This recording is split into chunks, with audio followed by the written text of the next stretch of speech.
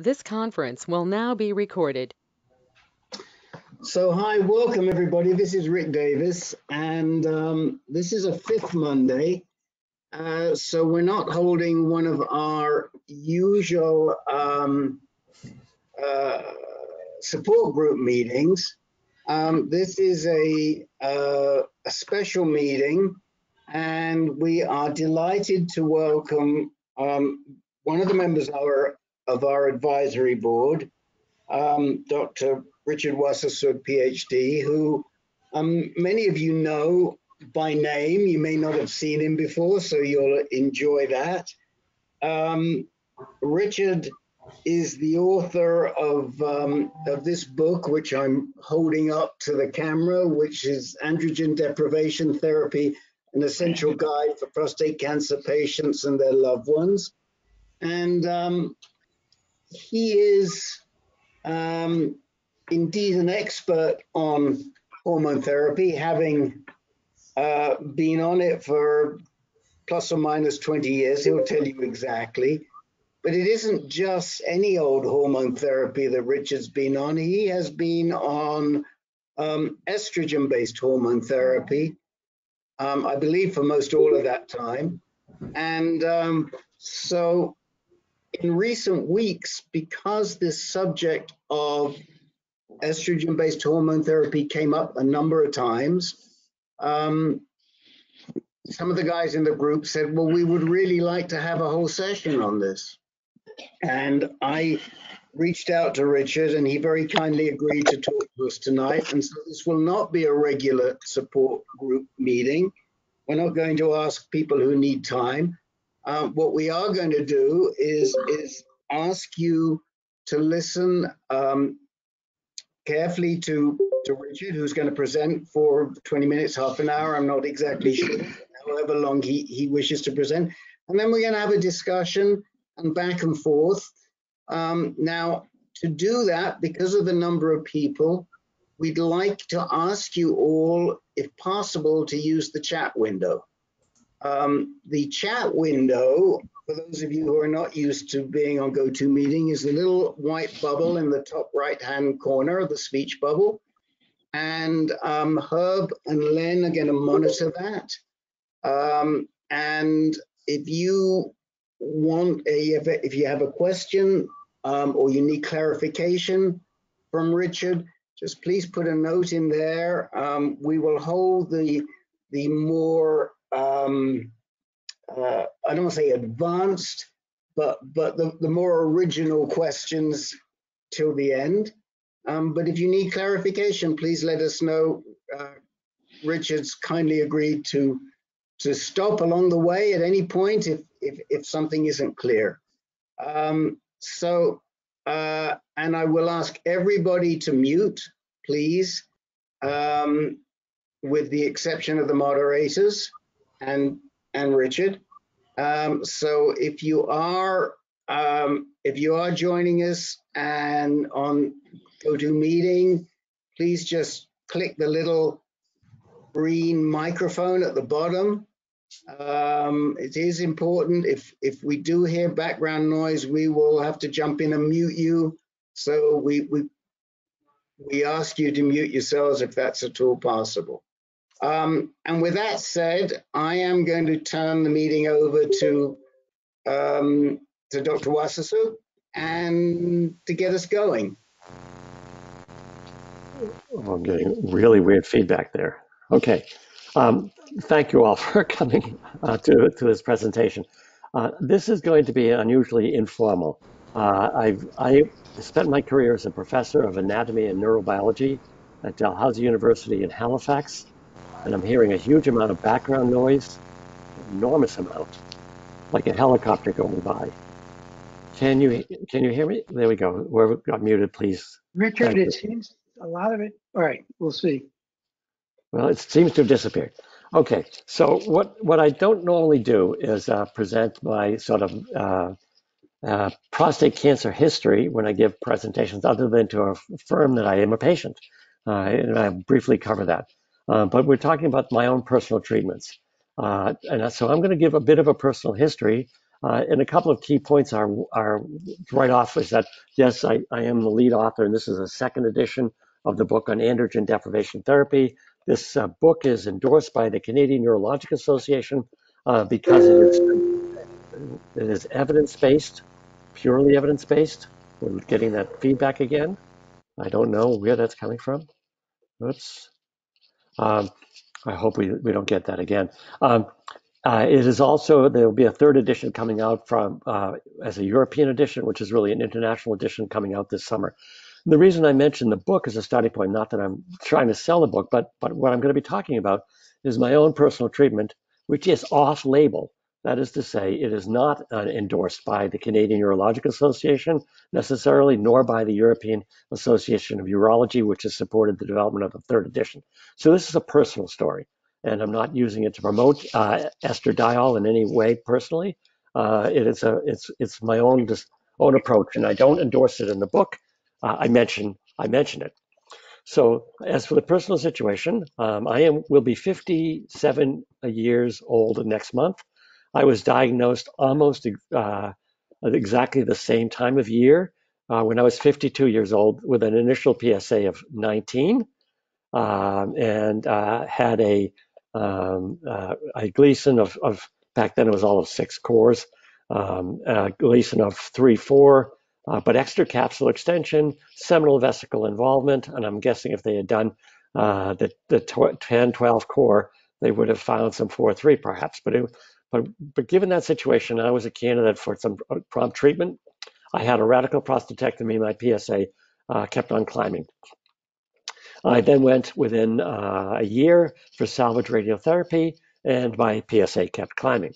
It was low, but when my PSA was around 0.2, it was clear and it was climbing that I was a candidate for some sort of systemic treatment. And I went on Lupron. Went from the care of an oncologist to the care of radiation oncologist. My urologist initially figured I had 5 or 6 years, but he reluctantly sent me off to see a rad onc. He figured I had 5 or 6 years. She was nice enough to say, Richard, you got to view this as a chronic disease. If we can keep you alive long enough, there'll be better treatments. And that was more than 20 years ago. So that's one theme that I think is important for me. However, I am a scientist first and foremost, and I did not like Lupron. I was on it for about 2 years. I also went on early Zometa. Before that was a clinical trial, and maybe have been some benefit at that time, but can't say. At this, somewhere around 2 to 3 years into Lupron, standard the drug for ADT, for androgen deprivation therapy, I was so frustrated by the side effects. I could not do the computer games I like to play. I realized, and in fact, I even lost my car in a large parking lot in Florida and realized that I'm either getting senile or there's something going on here. And I got into literature, looked around, and realized there had been some review articles out of England, primarily led by a urologist named Paul Abel, looking at revisiting estrogen as a treatment for prostate cancer. And they'd done some looking at the older literature. And at this point, before I say that I essentially went on estrogen in collaboration with the people in the UK, I'm going to switch for a moment and give some history here. Because using estrogen for treating prostate cancer has an ugly history to it. And the history goes back to Charles Huggins. I sort of ask, if those who have a picture up, how many of you guys know the name Charles Huggins? No hands, 2, 3, 4, a few hands. Okay, so Charles Huggins was a guy from Nova Scotia. Now, in fact, he's the only Nobel Prize winner ever from Nova Scotia. And I spent most of my career in Nova Scotia teaching at Dalhousie University there. So Huggins is something of a local hero. And he had realized from literature and from his his work with animals that testosterone was associated with enlarged prostate glands, And if you remove the testicles, and they knew this from castrating farm animals, that they happened to have very small prostates. And he came up with the idea of reducing testosterone by what was available at that time, and this had been in the late 1940s, mid to late 1940s, of castrating farm animals. Castrating humans as they did farm animals. And I like to word this to point out to people that he's probably the only person that anybody ever got a Nobel Prize for castrating men, but he did. And it's usually said that way in a rather glib fashion. But in truth, he became the father of our understanding that certain cancers in both males and females were gonadal hormone dependent. So all of the work with aromatase inhibitors with breast cancer really starts with Huggins realizing that he could alleviate the pain of men who had advanced prostate cancer. He couldn't cure it, but he could control it for some time. And it was worth a Nobel Prize, and I do believe it was. Now, but that was in the late 40s into the early 1950s. And as an aside on this aside, Huggins went on to be a professor at the University of Chicago, where Rick Davis got some training, and I did as well. And long before I ever had prostate cancer when I was a grad student, I actually got to meet Huggins back in the 1960s, late 1960s. So castrating men, surgically castrating them, even to Huggins, was a little extreme. And it would have been nice if there was a drug that could do this. And it was clear that if you gave high dose estrogens, female hormones, you could shut off the mechanism that upregulated testosterone in men. And there was a cheap oral drug called diethylstilbestrol, DES. And DES was introduced as an oral castrating agent. So what it was, a synthetic estrogen. It would regulate depress the production of testosterone. And I will make an aside on an aside and go through a little bit about this pathway. So we know that the gonadal hormones, that is the estrogens, progesterone from the ovaries, or the testosterone from the testicles, it gets into the circulatory system. If it goes to a part of the brain called the hypothalamus, it produces hormones that then signal to another part, the pituitary gland, and the pituitary gland then can signal to the gonads. So you have this feedback loop.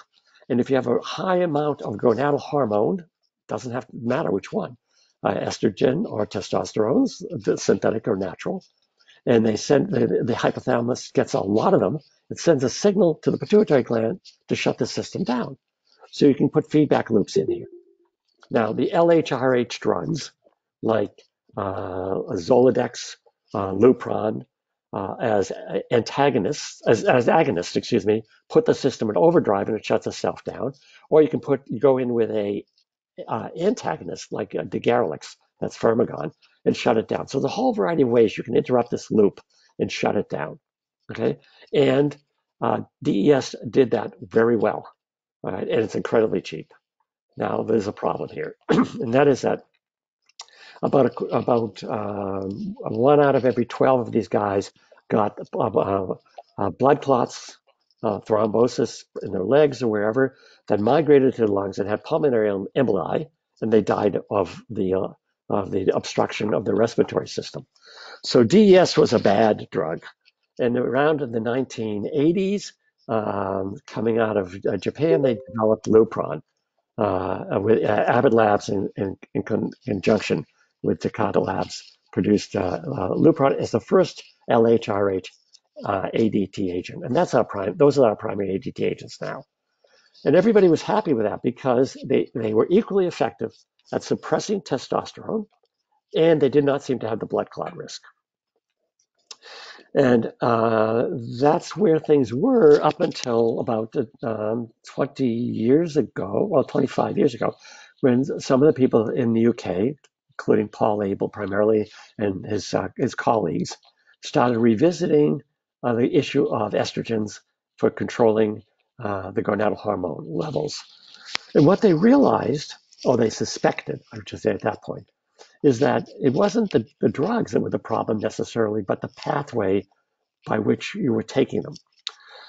So I'm a professor of anatomy, and I can tell you something that you may all know, but that everything you eat is picked up by a circulatory system in your abdomen that carries the molecules that come into the circulatory system from the gut directly to the liver. And this is really a good thing because the liver does all sorts of enormous regulatory functions of its own. And in nature, a hell of a lot of plants which can't run away from predators like us produce toxins, and the liver detoxifies. Unfortunately, the liver also makes some of the blood clotting factors, or is part of the processes for making blood clotting factors. So if you get a surge of estrogens to the liver, you can get an upregulation of blood clotting factors and get blood clots. Now you might wonder, well, wait a second, women have lots of estrogen, they eat lots of, in their bodies normally, but they have a need for this because they go through a menstruation, and they don't want to bleed to death. So it's to their advantage to have at least part of the month a clotting mechanism. However, for guys on high dose estrogen, so high that it shuts off gonadal hormone production, this was dangerous. So the view that came out of this is, wait a second, why don't we go over to using transdermal estradiol? So it would be picked up slowly through the skin into the general circulatory system. It would not give you that surge that you'd get of estrogen right to the liver that you'd get if you took it orally. Non-oral drug administration is called parenteral administration. So this is a parenteral pathway, because you could also inject it as another parenteral non-oral pathway. And some people in Europe looked into injectable estrogens in Scandinavia, and then the Europeans in the UK started looking at transdermal estradiol. And at this point, I started communicating directly with Paul Abel, who is, by the way, still alive, but is very disabled from Parkinson's disease, which is sad because he's been a personal friend and a collaborator over these years. And I went to my oncologist after about 2 years, who had convinced me not to consider myself dead yet, but think about other and better drugs along the way, and said, can we try this? So at that point, she said, okay, I'm willing to try it. But we did not know how long it would take for me to get the estrogen up to effective levels while getting the Lupron down to an ineffective level. So we started taking blood tests once a week. And after about 3 weeks, everything felt better. I felt like I could think. I was feeling, well, on Lupron, that I was being robbed of dreams, which is interesting. And I'll come back to that if you remind me if I don't. And I felt there's a certain thing, and we use that term in a fog, but I mean, I really felt that my cognitive processing was lost. And when I said by loss of dreams, I couldn't tell when I was trying to sleep whether I was just remembering the day or just because I'm rehashing it. But elaborate dreams of interesting and phantasmagorical nature, just how we're gone on Lupron. When I went on estradiol, I seemed to be coming out of the fog. I was feeling far more energetic. I was feeling far more clear-headed, and I was being able to sort of dream the way I used to. And then I got a phone call from my oncologist. By the way, her name is Laurie Wood, and she was so good. She actually ended up financially supporting my research early on, which is really astonishing to have your doctor support your research.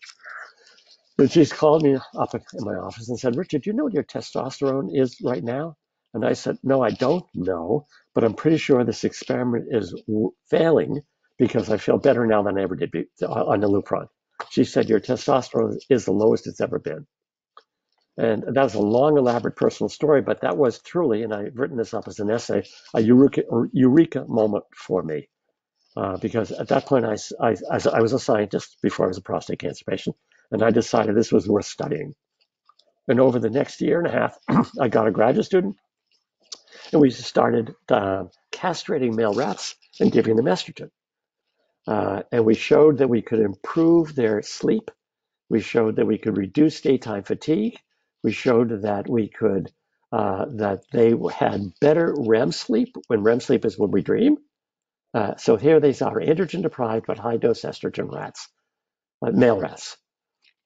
And we even showed, because we did experiments, my graduate student, this is Eric Wabowo, who's now on the faculty at Otago University in New Zealand. And we even did some sexual encounter experiments, and the rats even had residual sexual interest. Now, this did not elevate them to testosterone level or libido, but it elevated them above the bottom of castrated levels. So and in fact, we actually published that showing that rats estrogen could preserve some level of sexual interest in rats. And about a year later, the human data came out of Harvard showing that to be true.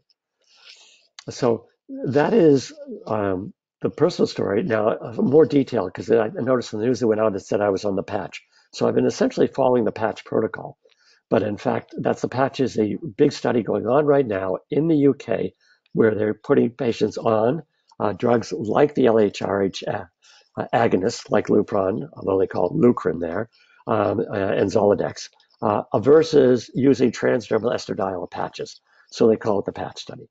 But it's transdermal estradiol. And after about 2 years, I found the patches discolored my skin a little bit. You had to figure out what was the right schedule for changing them. And I went over to using Estrogel, a gel product. I consider it far more convenient than the patches. And as a couple of other parts of this story is when I moved to Vancouver 10 years ago, I had changed oncologists. My oncologist was interested in my situation. And he said, you may be cured by now. And I said, I don't know, because I was happy enough to stay on it. And he actually, and this is bad science, he convinced me to do an N of 1 experiment and go off of the estradiol. And I went off the estradiol and my PSA climbed within a matter of weeks. And it climbed over two other readings, and 3 readings of rising PSA was all I needed to go back on the estradiol. And I've stayed on it ever since. Other parts of it is that there's a huge amount of debate about what are the downsides. And this is the important point. What are the pros and cons of going on the estradiol? So when people look at this, typically they look at, first of all, we don't want the cardiovascular risk that you see with DES. And that's been now published by the patch team. It doesn't appear to have the risk. The early patch guys like Paul Abel were right. If we don't take it orally, it can be safe. Secondly, does it provide the same protections that we're looking for from estrogen and testosterone? And that is, for instance, bone protection. So for instance, in us men, we have testosterone, maybe you all know this, at a certain level in our bodies, but we make it directly from our testosterone.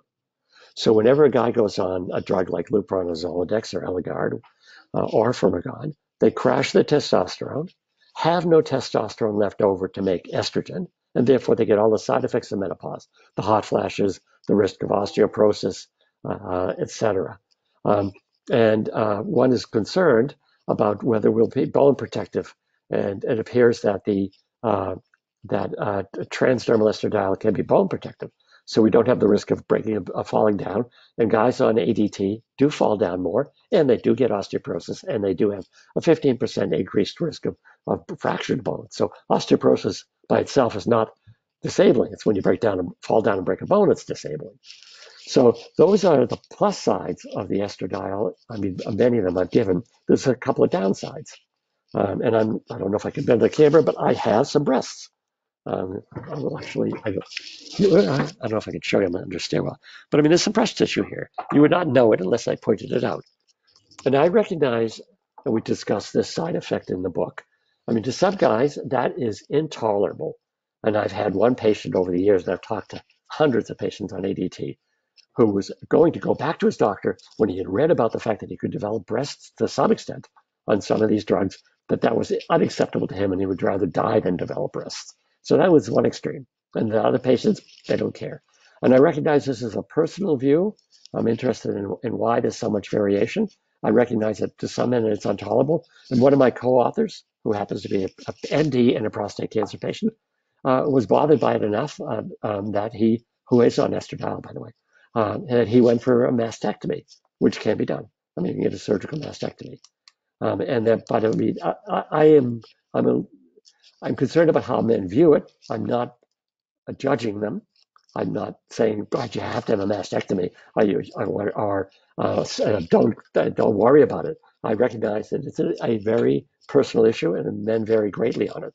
But at the same time, when I talk about this in our ADT educational classes, which are free, is I don't want somebody to say, I look terrible, I've gained weight on ADT, I've now got some breasts, I'm too embarrassed to go to the gym and then not exercise. So if it's a barrier to exercising, then that's a real downside to it. Let's see, some other things to say.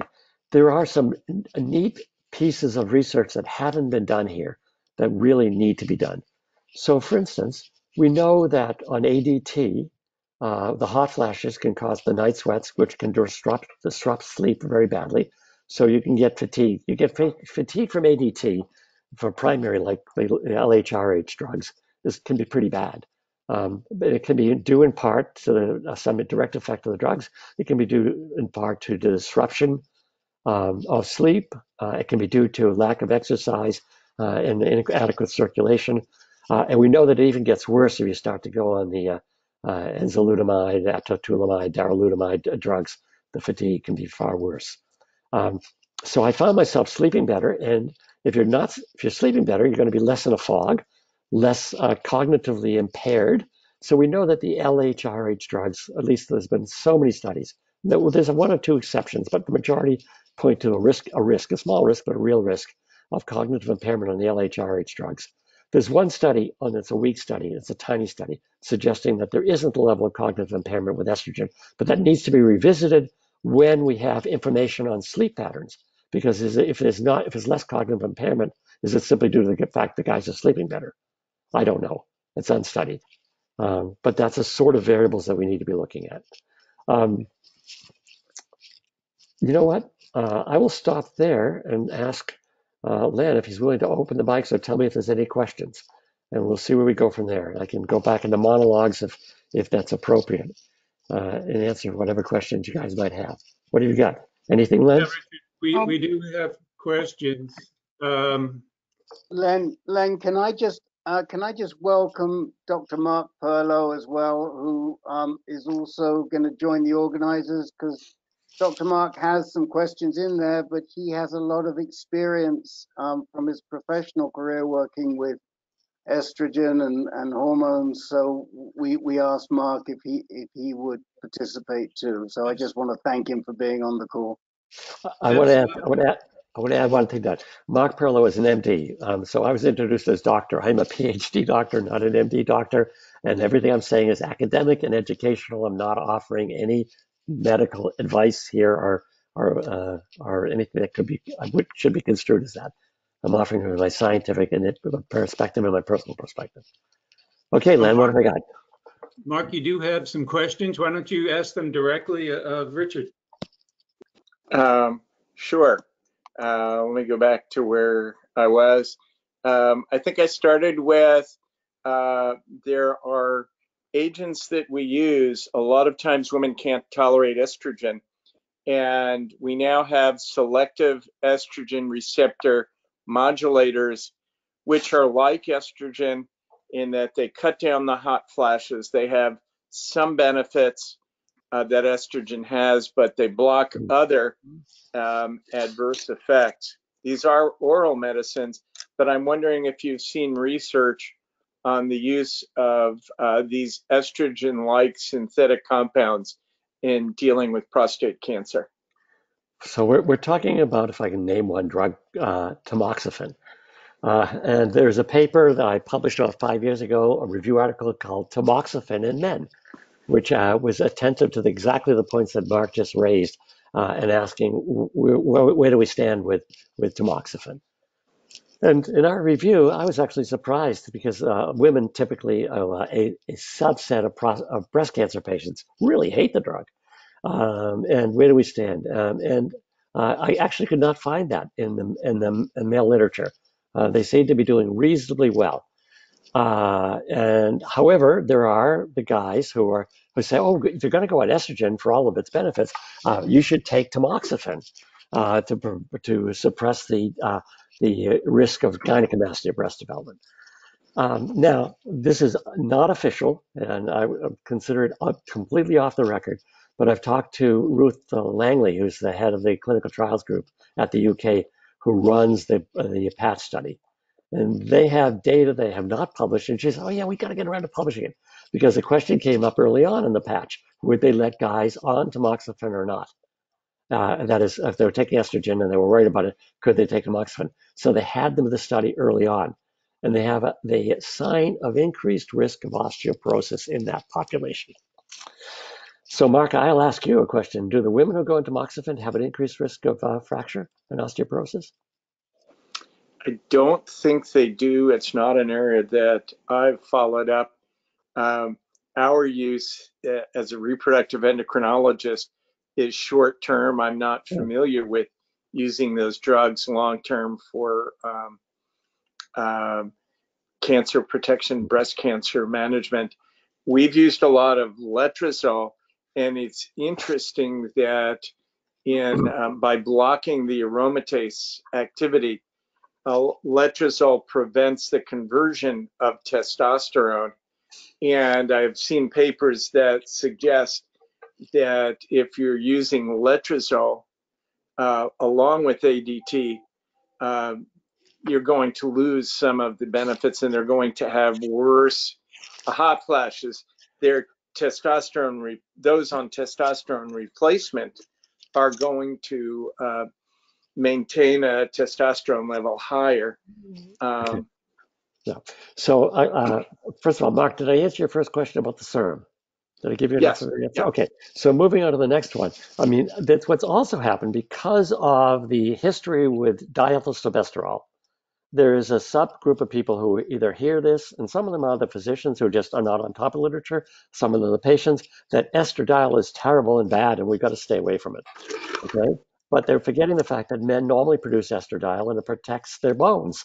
Okay, just as it protects the bones of women. And we produce it by so I mentioned earlier from testosterone, but it's actually the enzyme that Mark mentioned, aromatase.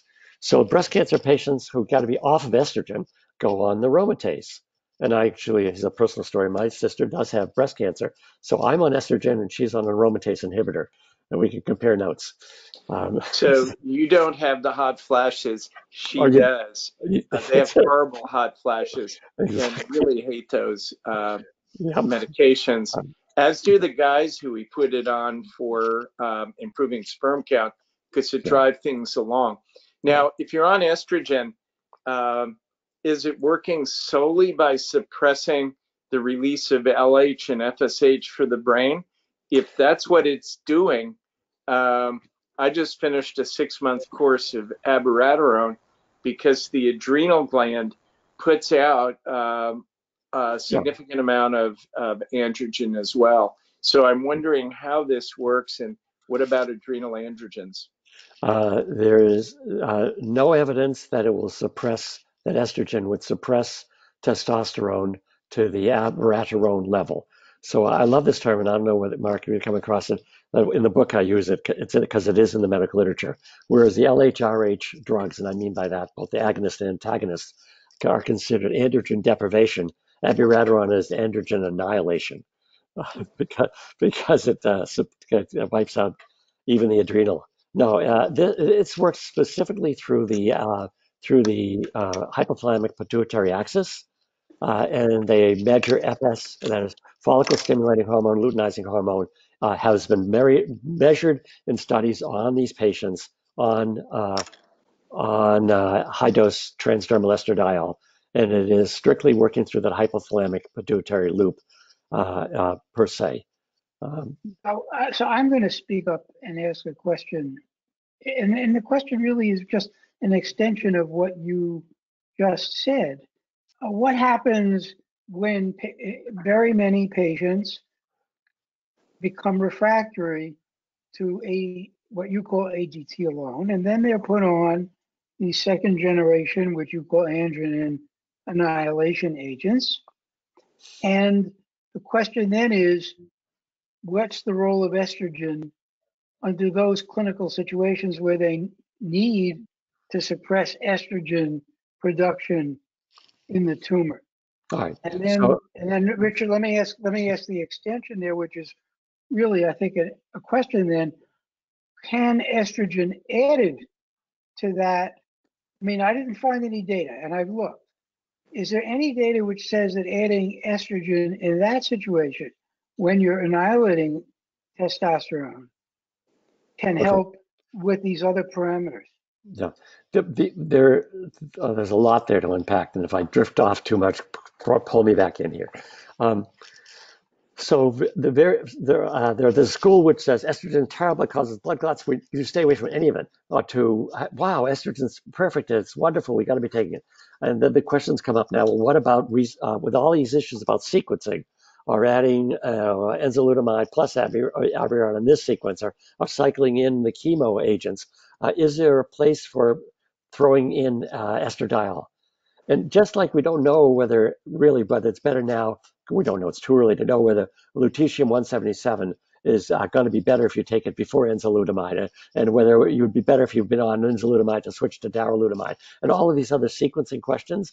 The questions you're asking were never asked because in the days of DES, we didn't know about the chemo agents that were effective. We didn't know about the anti-androgens that were second generation effective. We didn't have abiraterone. And now no drug company, this is an important one, it's a political statement, no drug company can market estrogen for men.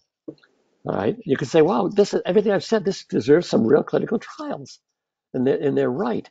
But because it's a natural hormone, no drug company can get a proprietary access or in control of estradiol. If one company sells it, another company can try to market it a little bit below, and they realize it'll be a competitive market and nobody will make a lot of money.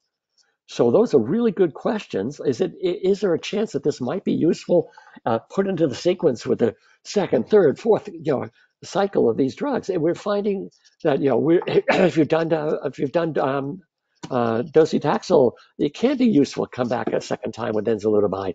Those type of questions raise the possibility that for a patient with really advanced disease who's been through 3 or 4 rounds of treatment, that there may be a case for it. I don't know, and it hasn't been asked. But the saddest part is it's unlikely to be asked because there's nobody doing the right clinical trials. However, the question will be asked, but nobody will answer it. Yeah, that's right. Okay, but it does raise a whole nother area, and that is, what about using estradiol while you're on standard ADT to manage the ADT side effects? So that's a whole second issue. I've talked only so far about high dose estradiol as an ADT agent. But what if you'd use a low dose estradiol to suppress the symptoms, the side effects of the standard ADT agents? And there is finally a clinical trial underway. It's out of Melbourne, Australia. Russell is his last name, who's running the trial.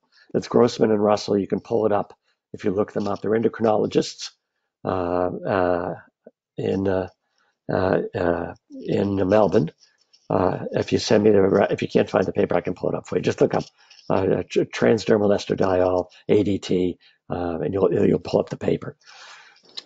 My personal and sad part is I helped when I moved to Vancouver 10 years ago. I started the prostate cancer supportive care program here at the Vancouver General Hospital, which has now become a provincial-wide program. And we actually got a grant from Prostate Cancer Canada to do an add-back estradiol study. And then I retired. I was in my 70s. It was time, I could retire. And left with my clinical colleagues, and they are high rollers. They're expecting drug companies to back research. Research with patients is expensive, and it turns out they never accrued. They never put the effort in, and they ended up giving the money back to my astonishment and embarrassment and shame. However, Russell and Grossman in Melbourne about 2 years ago started the study, and they already have data on osteoporosis to show that it is protective. I don't know if that's already been published or not. Certainly, I just found the paper. What? You just found it? Okay. Yes. So, all right. So they're a good group, and I visited them a year ago, just before lockdown, a year and 2 months ago in Melbourne. So I'm very pleased to see that somebody's doing some real clinical work on add-back estradiol. And now it is not a blinded study at this stage, but so many people, doctors, are now accepting using a little bit of estradiol as add-back. That nobody has asked me yet, but what about the dangers? Are there any real dangers other than gynecomastia? And I would be remiss if I didn't mention some really serious stuff. And Mark can comment on this. If I do talk to someone, they call me up and this happens, and say, I've read about it. I've seen chat lists about it. I want to go on Estrodile, but I can't convince my doctor. The first thing I want to know is, do you have breast cancer in your family? Do you have BRCA1, 2? Do you have ATM mutations? Because if you are at high risk of some of these breast cancer, estrogen sensitive gene line situations, you are at high risk of estrogen sensitive prostate cancer as well. And going on estrogen would be a bad idea. And actually, this is funny. I will admit, how many people we have on here? 40 of you guys, you don't tell this story to anybody else. I'll tell an embarrassing story on myself. And that is when I got to my new oncologist here, and moved out from Halifax to Vancouver. And this guy's name is by Kim Chi's his name. He is now the head of the BC Cancer Agency, and he's brilliant and brilliant scientist. I said, I'm starting to think about it. Maybe I should have some genetic the testing to see whether I'm estrogen sensitive. His answer was, don't bother. If you were estrogen sensitive, you'd be dead by now. So I think I'm not promoting this, and I think that if someone thinks I want to go on high dose estradiol for ADT, they really should make sure that they're not at risk of an estrogen sensitive variant of prostate cancer. I was going to note that the amount that you would use to suppress gonadotrophins is dramatically greater than the amount we would use, 5 to 10 times at least greater than what we might use to alleviate the symptoms. Two other questions though. Sure, go ahead. One is castrate resistance then. Does it have any role in the castrate resistant patient? And castrate resistance, I think, is a misnomer because we still use the second line receptor blockers, which imply that testosterone is still doing something. And then the other, is there any benefit in terms of erectile dysfunction being corrected with estrogen? Okay. There is no direct physiological benefit that we know of for the erectile dysfunction. However, there is the indirect psychosexual, psychosocial side of it. So a part of erection is erotic association. And a lot of my research is more in sexuality than in endocrinology.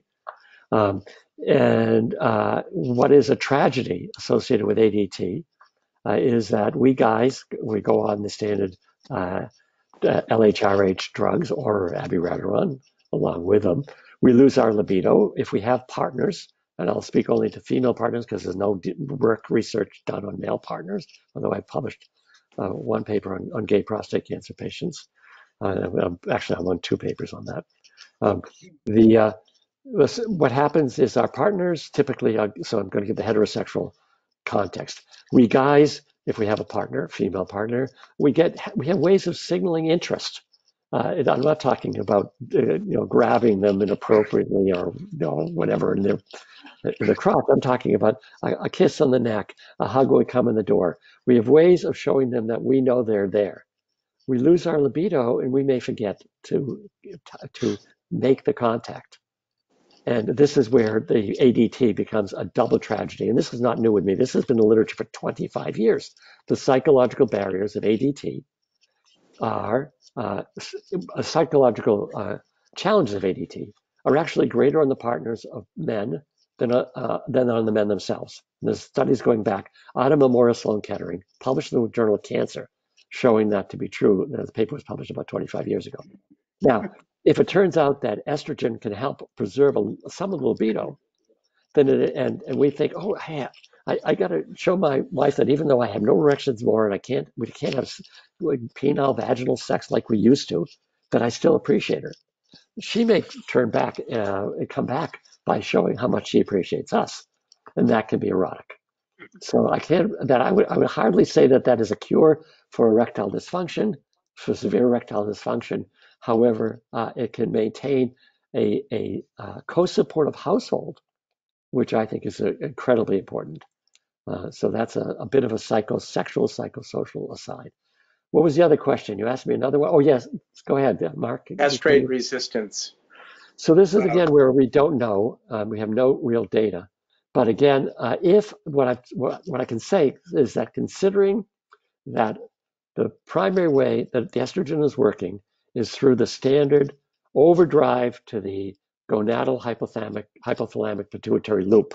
If we're going to put that in overdrive, and we're doing that in overdrive, I do not see it being any better or worse, with no evidence to go on, than the Lupron. And I would not say if someone says I'm getting castrate resistance, I want to go on Lupron. Will estrogen help? I don't imagine that it will, but I don't know. There's been no work on it. Was that a fair answer, Mark? Yes, I think that addresses it. There's so much that we don't understand about the conversion from hormone sensitive to castrate resistance.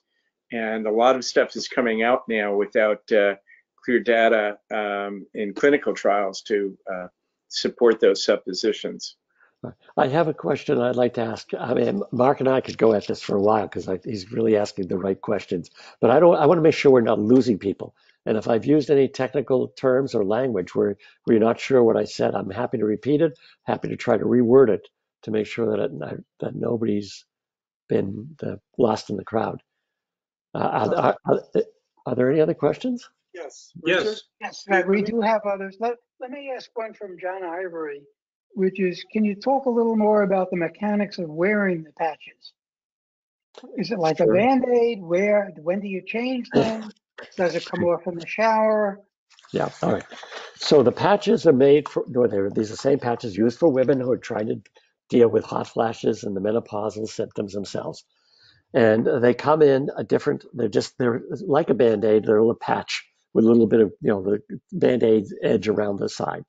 And if the patch is supposed to be a large volume, it's this. If it has to have a little bit less estrogen, it's smaller. And just the dose is simply dependent on the surface area.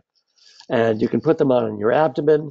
It's better. It might seem less perhaps invasive on the buttocks, but you might rub them off with your pants by sitting in chairs and so forth. There's pros and cons to the patches over the gel, and I'll go off on a little bit of a tangent there. Typically, because of the adhesive used on the patches, some of the clothes dye can come off. And so I would see after wearing one of these patches for 5 or 6 days, I might get, if I was wearing a black t-shirt, I might get a little bit of color on my skin around the patch. The other part about the patch and this is going to get, interesting. This is worth probably a long call with Mark. The patches are designed to be quantized to provide a stable dose of estrogen through the week. To achieve high dose estradiol, you need to put on a lot of patches. Early on, they started them at 1 dose in the UK, and then they realized when they looked at the blood test results, these guys were not getting full testosterone suppression at the level they expected. So they had to rejig the whole thing. And what they ended up with is schedules. I'll put on 4 patches this day, and every 3rd day I'll change 2 patches, and every 4th day I'll change another. And they came up with all sorts of schedules. Furthermore, what was happening, and I saw this going back 15 years ago, the guys who were trying the patches who weren't in the study in the United States, for instance, are interested in this and independently following the literature like I was, were agonizing because they were trying to reach a stable serum estrogen concentration. And they would put on, and they would rejig their schedule. So I'm going to change 2 patches every 5 days, or whatever. They'd come up with incredible schedules trying to get a stable dose. And frankly, with an endocrinologist in the conversation, it ain't going to work. And it won't work because it's caught. Yeah, thank you for shaking your head in agreement. It's not going to work because estrogens, in fact, the gonadal hormones, and this is a fascinating complexity that is hard to explain the biology to, but the estrogens regulate their own receptor density. Okay, we know this from women, and that is that they have enough estrogen, they will go through menstrual cycles, which will give them a cyclic dose of estrogen in their cyclic concentration of estrogen in their serum, in their blood, and that produces a metastable situation. It's cyclic, all right. But but that cyclic feedback with up and down helps to keep the concentration of the receptors high. And if you try to go for a stable dose, okay, you're not going to get a stable receptor level. And if you don't have a stable receptor level, then it's going to drift. And I had 50 measures over the first 10 years of blood concentrations where I plotted them out, and there was no good correlation between my estradiol level and my amount of gels or my T levels. They were all over the place. And I simply, if you're going to go for high dose estradiol, the reasoning I have, and Mark, please tell me this sounds right, is I definitely did not want my serum testosterone levels to get above the normal range for women before menopause. I didn't want to get to a range where they might get into blood clots, right? I didn't want to get above that.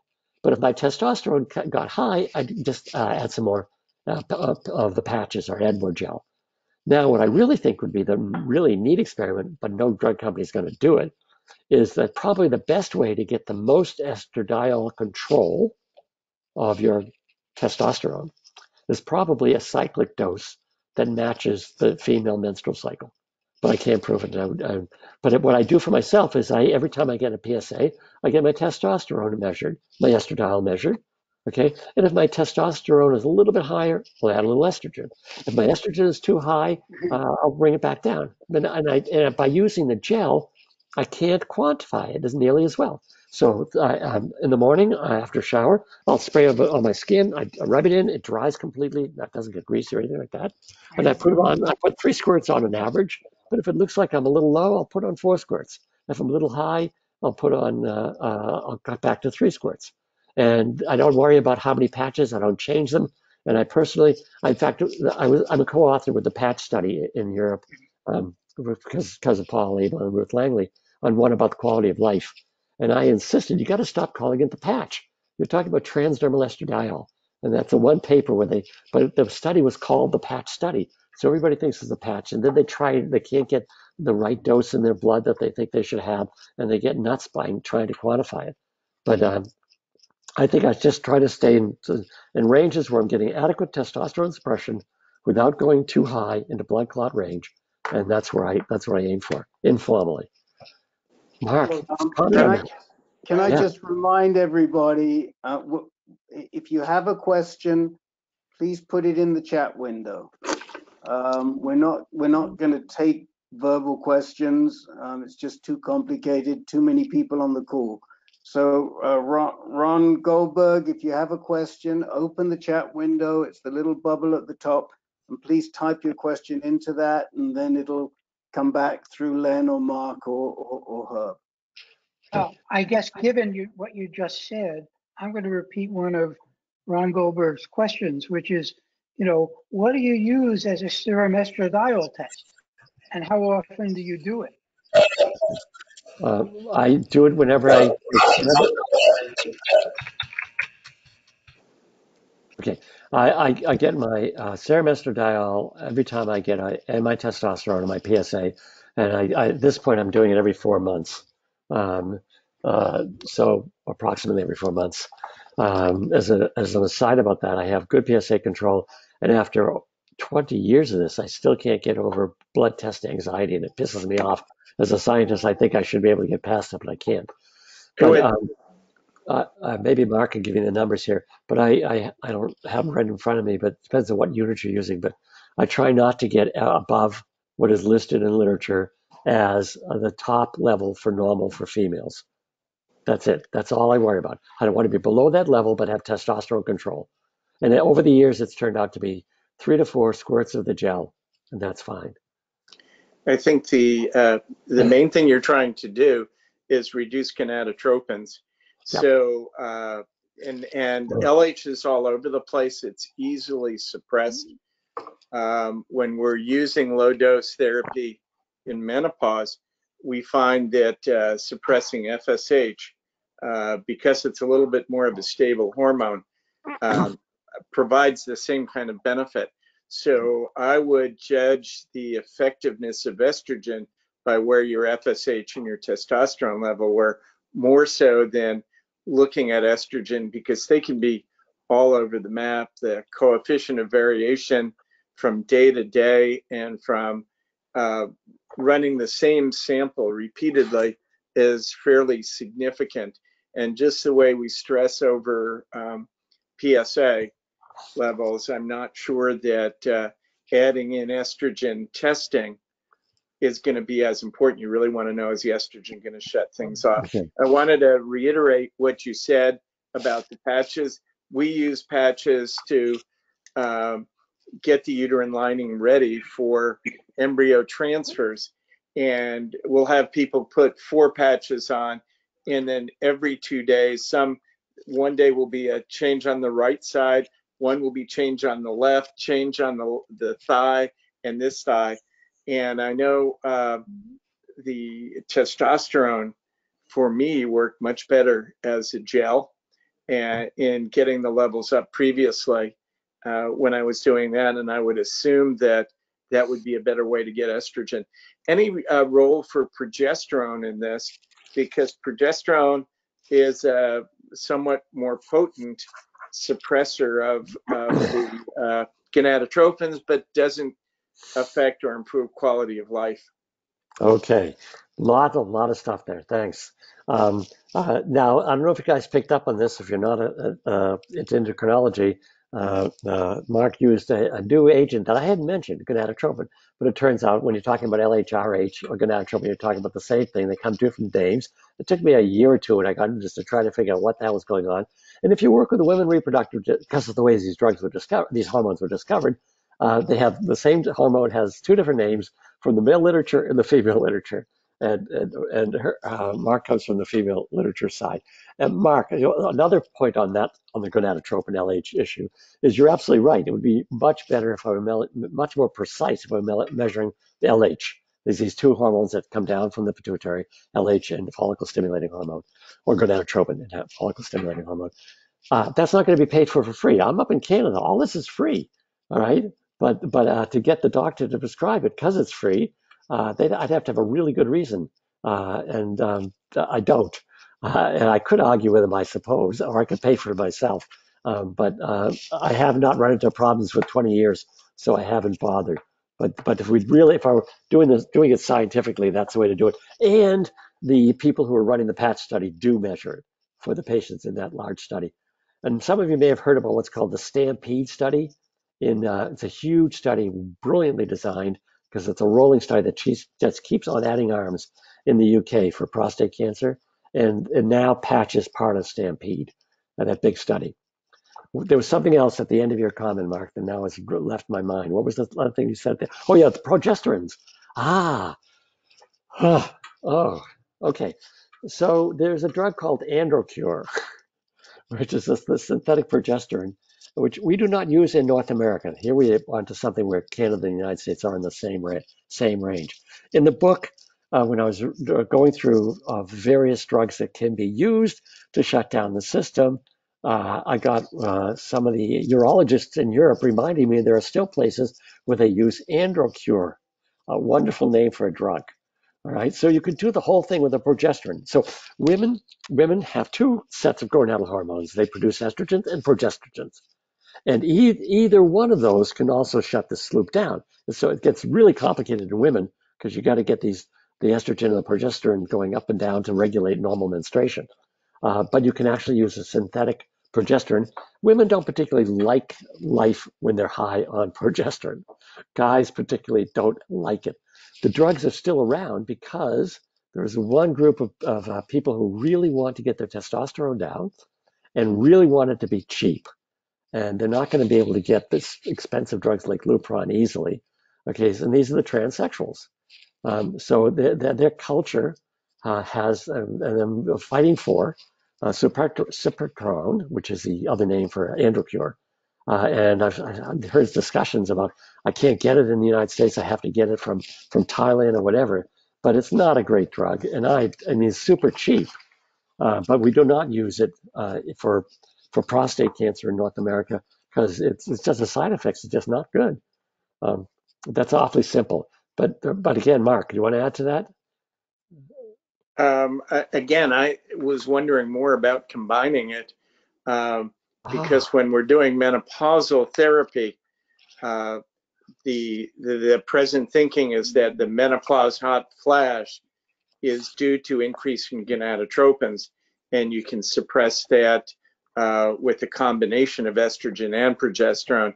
Wondering if your progesterone suppresses hormones and then your estrogen makes people feel better.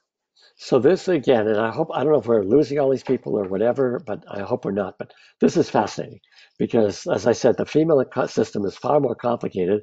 And I've suggested as a flying this idea out of the blue that maybe we should be trying to put estrogen into its natural cycle for women, having no other model to do it. And now what we've added in is the other major hormones, the progesterone. And Mark, you are 5 to 10 years ahead of wherever we are until some brilliant billionaire comes forward and starts to do the right studies and says, I'm going to back research on estrogen, even if I don't have a drug company to make money off of it. But that's a lovely question. And I'm not ready to try it myself. Are you? Are you willing to try it? Estrogen plus progesterone? Well, I graduated from ADT, so at least for now, I'm a observer. Okay, fair enough. But you can see, I think this is a good, for the rest of you, I think it's a good discussion to realize how much we don't know and why this stuff is off-label. And it has to be seen as off-label at this point. I guess, Len, are there more questions? I Yes, do we have need. one I'd like to get in, Richard, if you have the time. Sure. I think it's kind of interesting. Peter Kafka has been on intermittent ADT for 7 years or so, and he has lower levels of hemoglobin and hematocrit than most guys on ADT. He's down around the 9 level, I believe, hemoglobin.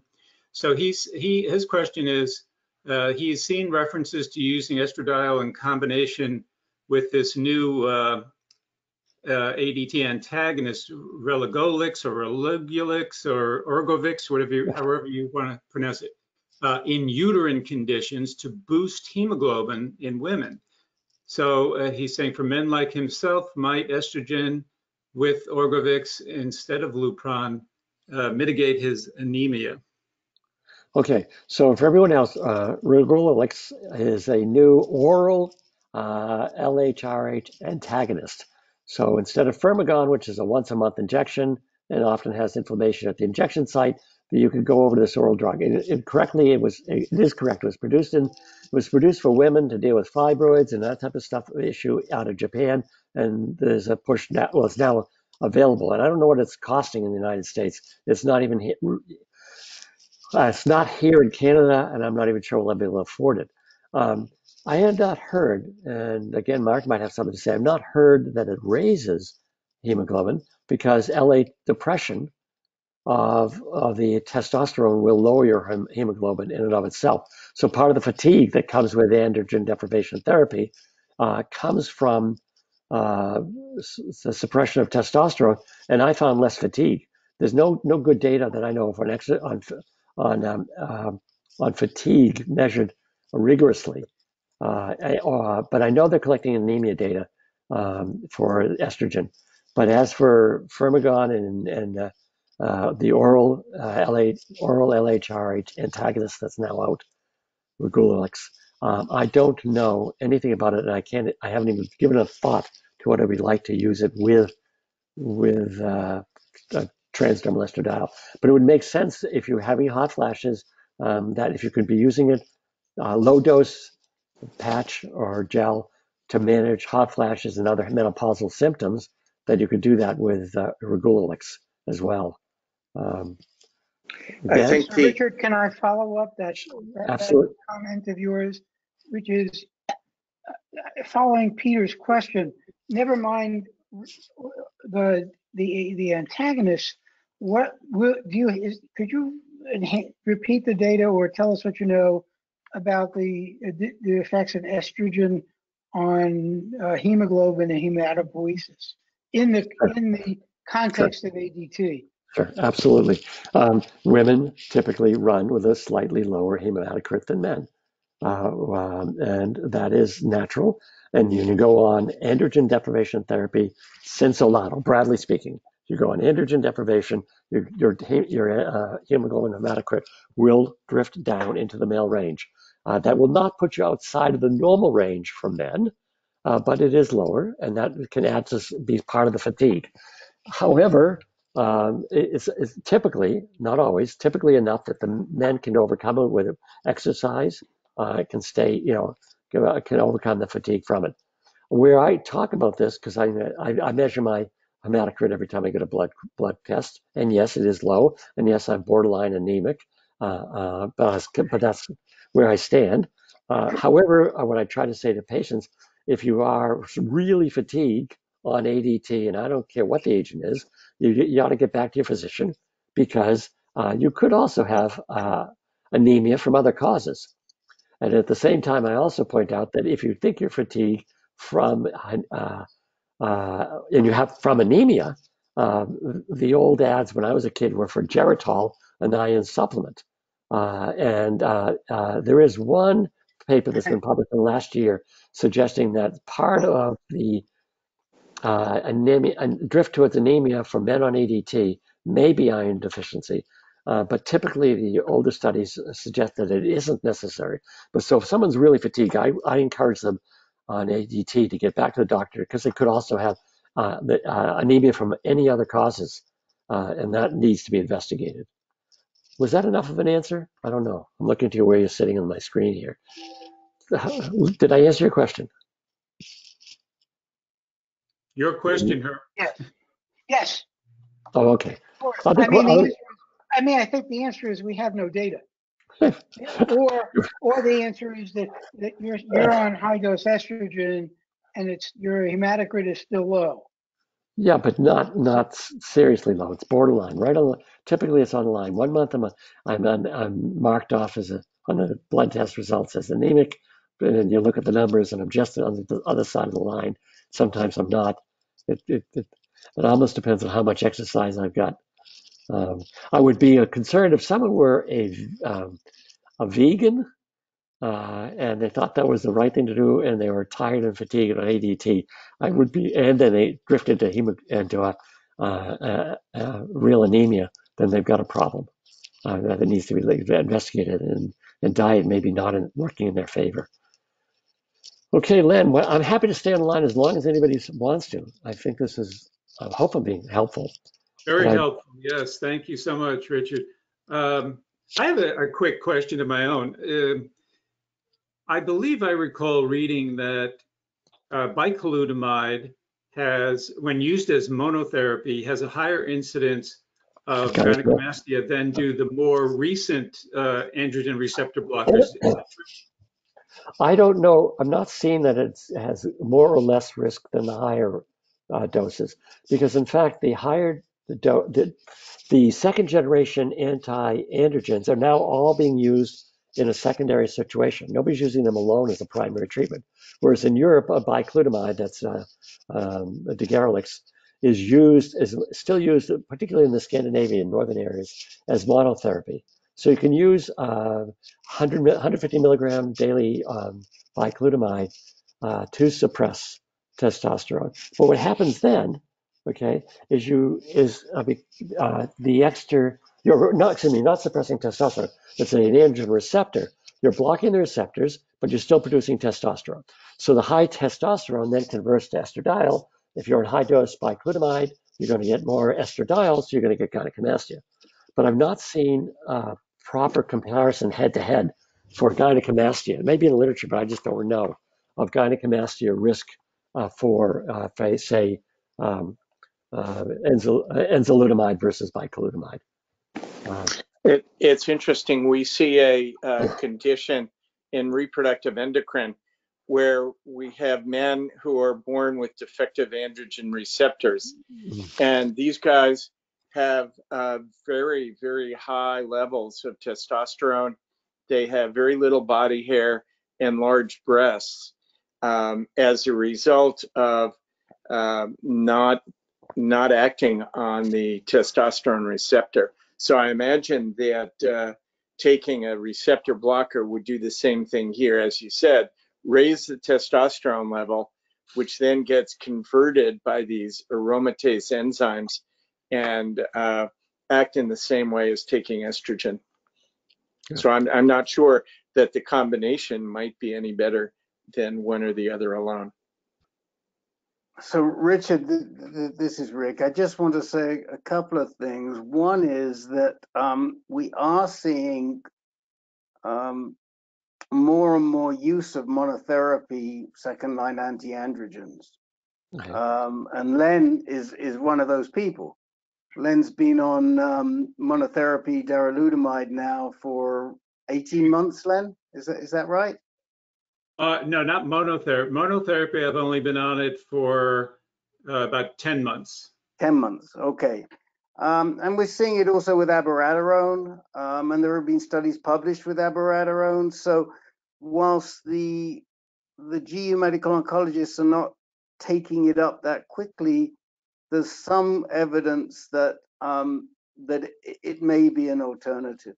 Okay. So Len, oh, sorry. I was Len, just going to say, and I have one question that I want to ask you that maybe you can come to after you respond to that, which is, if you were using estradiol patch or using estrogen to suppress your testosterone, what is considered to be a castrate level that you can achieve of testosterone? What do you consider to be the castrate I level use that you the achieve? same level, depending on what unit you're in. 50 or below is the standard, and that's what I'm looking for. And I want to be, and I know I can get down with a high dose estradiol, and they know that it's already been published from the patch study. You get the same level of testosterone suppression. I mean, if you're not taking enough estrogen. I mean, that's why I mentioned early on in the patch study they had to change the number of patches because they weren't getting enough. But I want to go back because you asked something. So Len, you asked an interesting question. So do you have any, if you don't mind my asking, any gynecomastia from monotherapy darolutamide? No, none whatsoever. And before I went on the monotherapy, I asked Dr. O at Mount Sinai, what are the chances that that might happen? And he said, in your case, very low chance, because I've never been more than 170 pounds or so. I'm 6 foot tall. So he said, you don't have any fat in your breast. So there's nothing there to develop. I mean, I do about 20 push-ups every day at least. So, so far, no sign whatsoever. It can happen in the liver, aromatase enzyme. I'm wondering if you have checked estradiol to look at it. It would be interesting to see if there is a rise in, it would predominantly be estrone, but you might see the estradiol as well. Yep, that's fascinating. Hello, Richard. I'd like to ask a question. My name is Sure.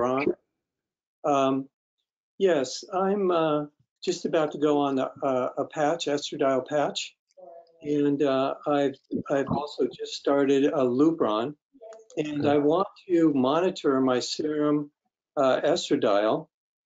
And at LabCorp in the United States, they have an estradiol test, but they also have estradiol sensitive, and the sensitive test is more accurate at lower levels of estradiol, which if I'm on a low dose patch to mitigate the side effects from Lupron, I would be in that category, Do you make a distinction of which serum estradiol test to get?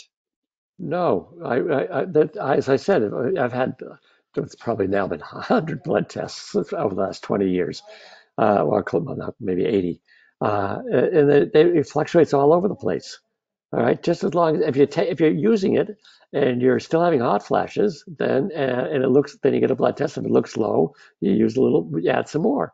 And if you're starting to, and if it gets very high, that is on your blood test, you bring it down. But there's no case for doing a high sensitivity test that I can think of. But I'm going to turn this question over to, on the other side of my screen, a real endocrinologist.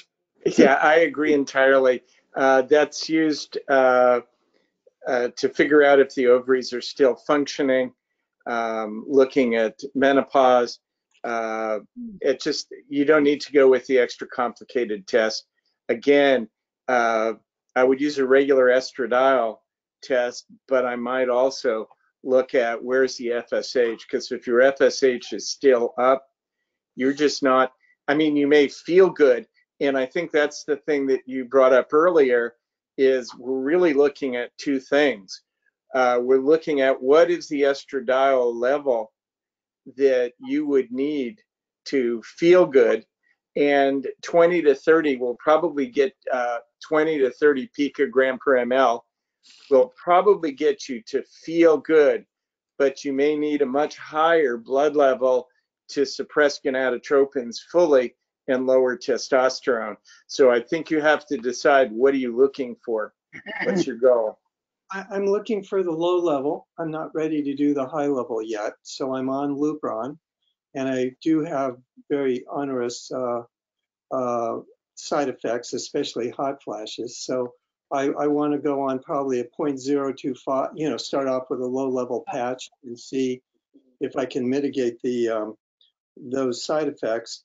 But the other big thing I'm concerned about is bone loss. I'm already osteoporotic, and I'm wondering if there is a, oh gosh, I just lost my, oh yes, if monitoring bone markers, bone turnover markers is useful when on ADT, and I will be on the low dose estradiol for keeping some sense of what's going on with my bone health. I don't want to just rely on a DEXA scan once a year. Might be kind of late, you know, to go by a whole year and not get any feedback about my bone health. So I want to try it with serum. Again, a couple of things. Here in Vancouver, the standard protocol, again, we have socialized medicine, which means that we can't get everything, but we get it free, what we get. And the general policy is if you're going to be going on ADT for more than 6 months, you should probably get a DEXA scan. Now, it takes about 6 months of time to get a reasonably good measure under normal circumstances of any change. So when you're getting a DEXA scan once a year, that's pretty good. But you're already osteoporotic, so presumably somebody's managing your osteoporosis. And you may be a good candidate based on even your baseline to be on some bone protective agency. And there are several out there. Yeah, so I want to jump in here. And, you know, if you are, first of all, I'd encourage you, Ron, to attend our group. I don't think you do. But if you are osteoporotic and you're on long-term LHRH, long-term meaning 9 months or more, your doctor, whoever is supervising your care, should have you on some sort of a bone strengthener. I mean, I was in that situation when I was diagnosed. I was marginally osteoporotic, minus 2.4 in the spine, and I got over 3 years, over 2 years, 3 infusions of Zometa, and it helped. And so what I would encourage you to do is to talk to your doctor about some type of bone strengthening agent, to prescribe some type of bone strengthening agent. But again, we really don't want to get into sort of a support situation in this call today.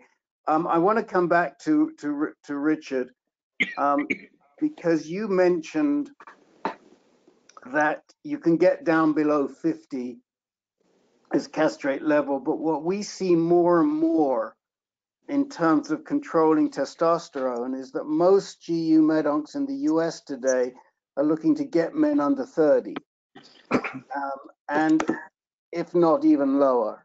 And I'm wondering, is the level of estrogen that's needed for Mark, where's yourself? Sorry. There we go. Thanks. the level of estrogen that's needed to get you below 30, would that be a dangerous level of estrogen? No, I mean, and I just I'm old. It's not that I'm old school necessarily, and I do know, particularly for For the literature, in fact, it's much of it comes out of Canada, suggesting we got to make sure that we're really suppressing it, and that 50 numbers has dropped down to about 30. But back when I was collecting the data and watching it, 50 was a standard, and that was like over 10 years. I actually, I know that I can get down below 50. That doesn't mean it wasn't getting below 30. It just meant when I was watching it, I knew I was getting into castrate range and doing as well as I was on LHRH drugs. As I said, the very first time I got a measure, my oncologist pointed out that it was lower on the estrogen than it was on Lupron, and that was great. That was a turning point in my life as a scientist here. There's another thing I want to say about this in terms of this sort of issue around sequencing. You mentioned, for instance, abiraterone. The anti-androgens will raise the estrogen because you have the testosterone that's not being bound up to the androgen receptors. Abiraterone is another class, as you know, Rick. I mean, it's so it doesn't sort of fit that model.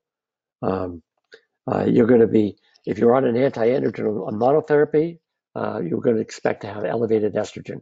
You're on an anti-androgen, if you're on androgen suppression or annihilation, you're going to expect the testosterone to be also annihilated. Yeah, Richard, that's Ken Anderson, and you're absolutely right. I've been listening, and I can tell you most guys on here are pretty well informed in regards to these therapies. So Yeah, your communication is probably spot on with most people. good. I'm Okay, one good. of the guys that is doing monotherapy on Abby, Yeah. and have seen in the last 6, 8 months, my breasts are growing like crazy. On monotherapy with Abby, you're getting With breast growth. Abby, it shouldn't, Ken, it's unusual because you're really not making any hormones. Well, they're growing. I have no Okay, testosterone, but I all right. was taking tamoxifen for 3.5 years. So MD Anderson standard for gynecomastia, they prescribe tamoxifen. So, Out of you're above my head. We call upon our endocrinologist. I do. before we do that, I can't one more I question. can't add to that. I would have thought the same thing, that it would not be seen with abiraterone. I mean, it would seem to be definitely when you're using the receptor blockers, you're going to see the elevation. I'm just not sure, and I didn't look at that in my experience in abiraterone. Okay, So okay. I can't. I'll ask Paul, and I'll just see what his comments So, are. I don't know either. we're running out of time, but I do want to catch one last question that Alfred asked. And he especially would like you to repeat the discussion of not using estrogen if you have a BRCA mutation. Wow. All right. So there's a wonderful paper by Gail Rusbridger, who's in Melbourne, Australia again. She's a molecular biologist. And it was titled "Prostate Cancer," something like "Prostate Cancer and Breast Cancer More Similar Than Different." And it's a lovely paper from about 10 years ago. We looked at the pathways and so forth. And this, I didn't get it. This gets really complicated. But estrogen, when it's high, as I said, estrogen regulates its own receptor density. And the receptor that helps to control prostate cancer, that's a very general way of speaking, is the beta receptor. But if you start to lose the beta receptor, then the alpha receptor becomes dominant. And the gonadal hormones can bind to the estrogen alpha receptor and promote prostate cancer growth. It's that bizarre and that complicated. All right, so what you end up with is a situation where estrogen can turn bad when it was good. And what happens is these particular mutations, like the BRCA genes are controlling the ability to correct for things that are wrong. That's my effort to try to make it really simple. But they're corrective for all the time. You're getting mutations, you're getting breaks, you're getting changes to your chromosomes, and they repair themselves. but the repair mechanisms themselves can get screwed up. And some of these genes, a lot of these genes, if you hear about immunotherapies and so forth, are actually looking at genes that affect the repair mechanism. And the BRCA genes are in that realm. I'm going to count for someone to jump in here and help me out because I'm trying to keep the wording general. So what can happen then is when these little breaks in the chromosomes occur that don't get repaired in time, the BRCA mutations mean that your repair mechanism of the break is corrupted, and then the cancer can run wild. So this happened. I mean, in fact, I had a fun article I wrote on male breast cancer, a little essay about a year ago. I published looking at this because Bayonne, what's her name? Your big singer down there, Bayonne. What's the word? Beyonce. Thank you. I shows you how much pop music I listen to. Beyonce's dad died of male breast cancer. Okay, because he had a BRCA. He didn't die, Oh, Richard. yeah, There he are a lot survived. of male breast cancer people who wish he might have done. Okay. Correct. Thank you for correcting me. And that's why it's fun to talk to a group and get the facts right. He has male breast cancer. But if you have a family history of breast cancer, then you are at increased risk of prostate cancer. And this is the type of prostate cancer might have heard about PARB inhibitors. The PARB inhibitors are drugs that can target this population, but they have a whole variety of bad side effects, or so I believe. And Mark, you want to say anything about the estradiol pathways and prostate cancer and the PARB inhibitors? You have anything you might want to add? I would have no idea other than estrogen stimulates cell division, and every time you stimulate cell division, you have a risk of errors, which then are not able to be repaired. Yeah, but the repair mechanisms are part of the BRCA gene, so that's the problem. So I say if you're going to go on estrogen, you want to make sure that you don't have you're not in that small percentage of people who have estrogen sensitive cancer mutations. Other questions? I'm going to do something which I don't know whether the crowd this big. This is one of the larger audience I've talked to. If people have more questions, I don't hide my email address. You're welcome to try to throw my way. I may not be answering them immediately. I'm buried with deadlines right now. But if you keep them in a way that there's sort of yes or no questions, that helps as opposed to I think actually we've covered pretty much every question that was in the chat box. Fantastic.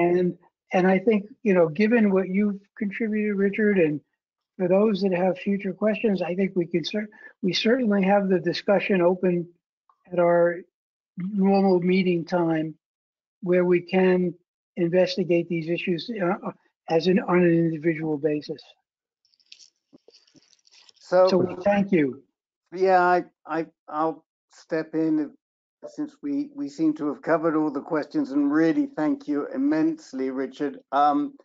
Jake has put in the chat window where you'll find the recording on YouTube tomorrow, and we will also blog it. We'll be sure to put this on our AnCan. A couple of quick things. One thing I did want to say to you, Richard, is that you might want to check with the men in the male breast cancer community about their attitude to tamoxifen. They loathe it. It dominates their support group conversations. So that might be an area that you want to do a little bit of research. I am not a big fan of it. If on estrogen, I would not, knowing what has not been published out of the UK on the patch study, I do not necessarily think it's a great idea to take estrogen and tamoxifen. Okay. One thing I just also wanted to mention to everybody is that we will be having a webinar on Wednesday night on inherited mutations, be talking more about BRCA and Lynch syndrome with some very interesting guests, including our board president, Peter Kafka, and his son, and also Dr. Pamela Munster from the UCSF BRCA Center for BRCA Research, and her son. She carries a BRCA gene. So please come back to us, and it won't be on this channel. It'll be on the webinar channel, and maybe somebody can put the link for that in quickly in the chat window. Our normal support groups are every week, first and third Mondays, second and fourth Tuesdays. So the next meeting, I think, is April 5th, if I'm not mistaken, at 8 o'clock. And come back in then, and we'll probably have a big group.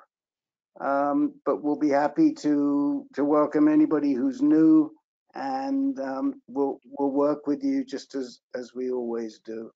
So I think that's about it. Anything the other moderators would like to add? Just give me a second here, and I'll put the registration in for. Just want to say thank you very much, Richard. Yeah. It was very informative. I'm sure everyone learned a lot tonight. We really appreciate your time. Thank you. Yeah, I also want to take a little extra and thank Mark for his contribution. Oh, I agree. Yes, you too, Mark. Absolutely. Well, I Thank learned a heck of a lot tonight, and I enjoy when we can move beyond and hear from experience and hear the questions. I learn more by hearing the questions often than hearing the answers. Okay, so here's the registration. There we go. Send it to everybody. There's the registration for the webinar. You can click on that and you'll be able to sign up right afterwards. And we'll say goodnight to everybody and see you on Wednesday. If not on Wednesday, we'll see you next Monday. Good night, everyone. you all. Thank you, Thanks, Richard. everyone.